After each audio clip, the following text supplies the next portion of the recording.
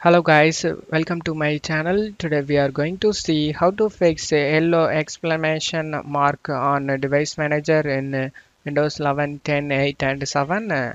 Let's fix it guys. The solution is to download and install the driver you having problem with. To do this, go to search menu and type device manager, click on open it.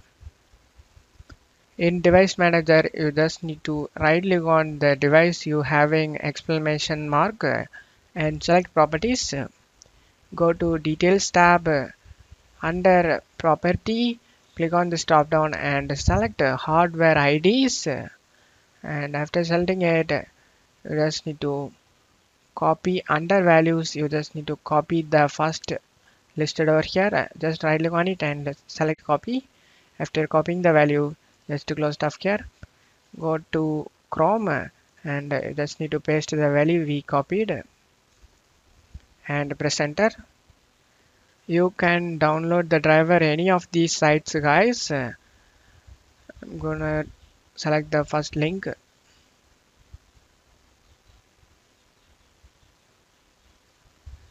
select the download option and download it.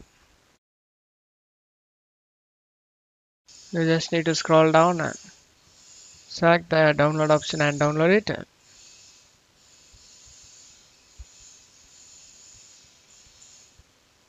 Click here to download from manufacturer server, select it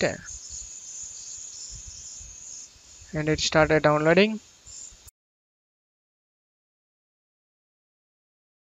After getting download done, you just need to select the show in folder option. Right click on the downloaded file, zip file, and select extract all and select extract.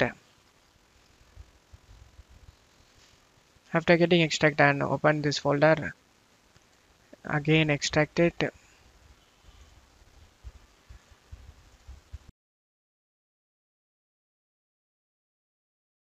After getting extract done, you just need to open this folder.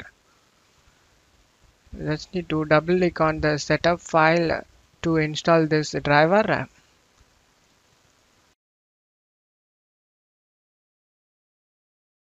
Select next.